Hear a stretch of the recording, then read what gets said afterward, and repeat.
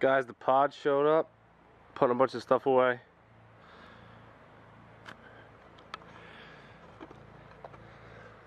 So today's Tuesday, December 6th. I'm outside in a t-shirt right now. I don't know why. It's really not that cold out. But we're packing up. We're getting ready to move out. We're out by the 16th, but I'm moving in this weekend. So are my brothers. Anyways, chest day. Last time I hit a chest workout for you guys, I didn't have all the footage. It was just bench press. So I'm going to take you through a full routine. I'm going to go more into depth with a voiceover on why I do certain things and whatnot. But first, we're going to get a pre-workout meal in, and I'm going to show you guys what that is.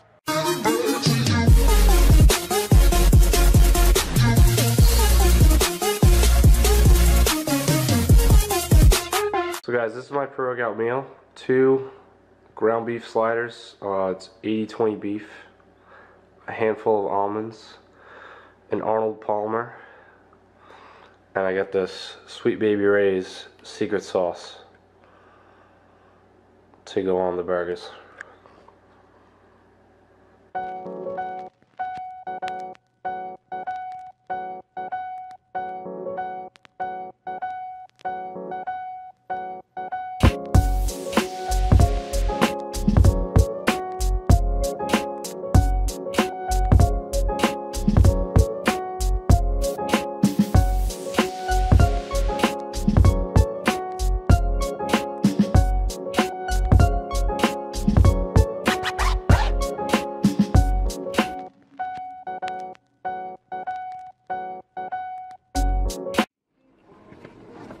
Just got to the gym. Let's go inside. I'm thinking some flat bench to start because it's just the bread and butter, and then pretty much got everything else planned out in my head. I think I'm gonna go for like a 3 by 4 to 6 with at least 250 pounds. So guys, my bench press got a lot better because I benched a lot more. So if you guys want to get good at bench press, just increase how many times you guys bench a week. It'll help a lot. What is up, guys? Welcome to the voiceover. Today we hit a chest workout. First exercise I hit was flat bench press for a 3 by 5 with 250 pounds. I went heavy because I wanted to shock my central nervous system, get everything firing, so the rest of the workout ran a lot more smoothly. So today I'm going to get into some scientific stuff. The first thing is EMG. Now EMG stands for electromyography, just the electrical activity of the muscle tissue. So pretty much how the muscle is actually firing, and it helps tell what exercises activate which muscles and the best exercises for activating those muscles. So right here, as you can see, I have no spotter, but 250 ran pretty smoothly, which I was very, very excited about. If I had a spotter, I probably could have gone 255, 260, but I was being cautious, which is the smart thing to do when you're lifting by yourself. The second exercise we're getting into is the incline dumbbell press. The anatomy of the pec major, as you can see, it has 2 heads, the sternocostal head and the clavicular head. Easy way to remember this is sternum and clavicle. There really is no upper or lower pec like people think. It's just the way that the fibers run. They either descend or ascend. And as you can see on this chart, the purple bar is going to be for 45-degree angle for incline, and there is a 69% increase in upper pec activation. When I say upper pec activation, I mean the clavicular head of the pec major. So I hit 3 sets with 80s and then 85s, and then my third set was 90s. I went for 8 reps on all 3 of these.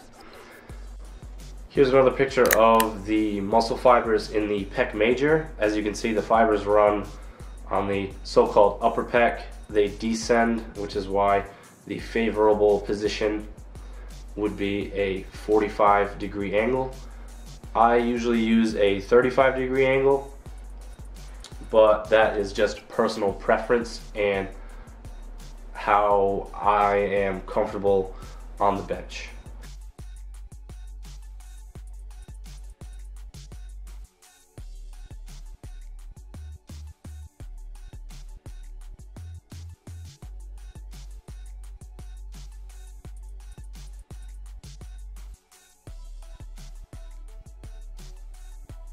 After this, we jumped into a machine chest press. There is still very, very high chest activation, as you can see on the chart. The black bar is going to be the said chest activation with a machine press compared to dumbbells and a barbell. So the tempo on this was very specific. It was a 1-1-3-1. So 1 up, 1 squeeze, 3 on the eccentric, and 1 at the bottom. Guys, this controlled tempo is going to ensure that there's a large time under tension, which is going to increase the overall volume of this exercise. I did 3 sets of this with about 12 to 15 reps. Really squeeze the chest at the top. That is probably the most important part of this exercise.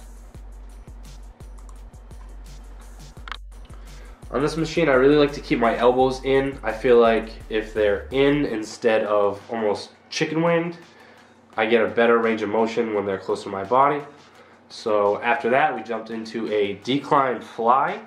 As you can see on this chart right here, the activation of bench press, flies, dumbbell bench press, pretty much just to give you an idea what the best exercises are for hitting an overall chest workout. Guys, look at this chart and pretty much just implement all of these exercises into your chest workout and you can't go wrong. With these flies, the tempo is very similar to the machine press. Really focus on the squeeze at the bottom to activate and contract the chest fully. I like doing them the decline way, so I get a little bit of said lower pec.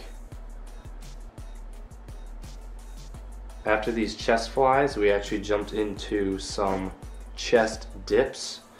I did these 2 sets to failure, and in another video I'm going to go more into depth why you should go into failure and all the benefits that go along with going to complete muscle failure. After I did the dips, I went into the bathroom to show you guys a physique update. Did a little bit of posing. Felt pretty good. Abs are still visible, which is key. I'm still in a slight surplus. Like I said earlier, gaining weight is tough right now because there's not a lot of food in the house because of the move, but physique looks pretty decent at this point. I really want to get up to about 200 pounds before I cut again. So guys, I hope you enjoyed this chest voiceover. I'll see you in the car. Just got out of the gym, guys. Crushed that chest workout. Everything went well, everything went smoothly, so I'm pretty excited about that, especially because I hit chest 2 days ago. So you guys are probably thinking, this kid doesn't train legs, like he only trains upper body. My hamstring is injured, my right hamstring, so I'm giving like 2 weeks off.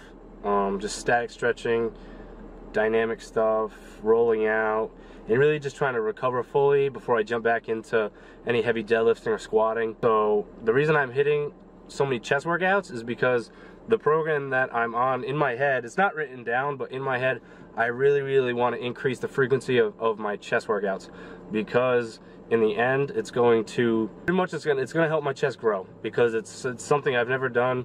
I'm benching more, I'm hitting more volume week after week, so my chest is going to have no option but to grow. The only issue right now is I need to start eating more.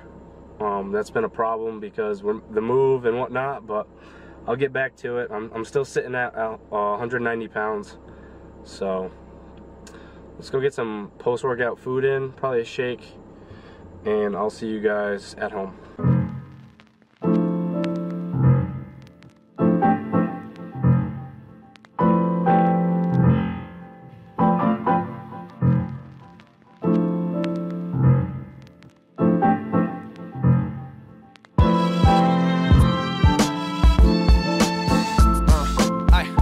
Keep it on.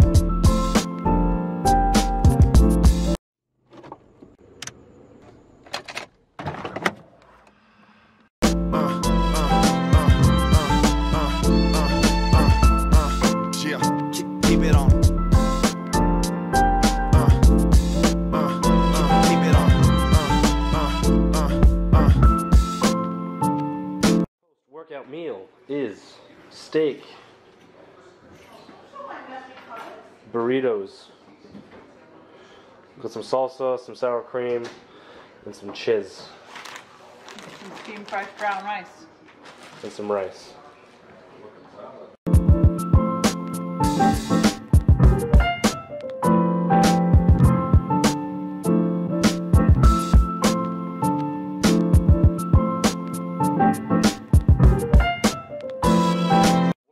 Guys, so I didn't finish the vlog like I wanted to last night. I just didn't get around to it. I had a meeting. We were moving stuff into the apartment, so yesterday was pretty hectic, but I'm gonna end it right after breakfast. I'm gonna show you guys what I'm having for breakfast, so let's go check that out. So guys, my breakfast is gonna be 3 of these eggs, a banana, I'm gonna have a glass of milk, and this blueberry Thomas bagel. So I'm going to give you guys a quick tip on the real way to whisk your eggs. Instead of doing it in a bowl with a fork or an actual whisk. I apologize for the sniffles. I'm starting to get my allergies going. Need to take some Zyrtec. So guys, pop your eggs in your blender bottle, because that blender ball is actually a whisk.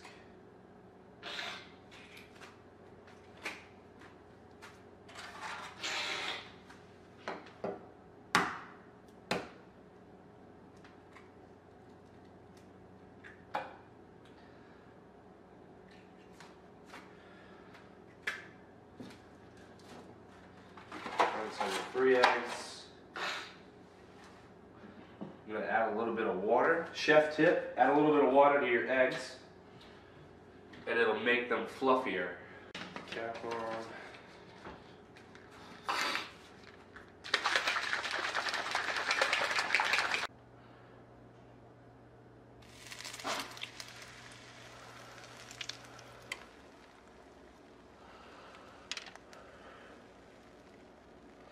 So guys, that's going to conclude this vlog. I really hope you like it. I like switching it up, so if you guys want me to do more of these, just comment below. Definitely leave a thumbs up if you like the video at any point in time. Just click that button real quick, and then if you want to see more videos, guys, just subscribe. We upload 3 times a week. Peace.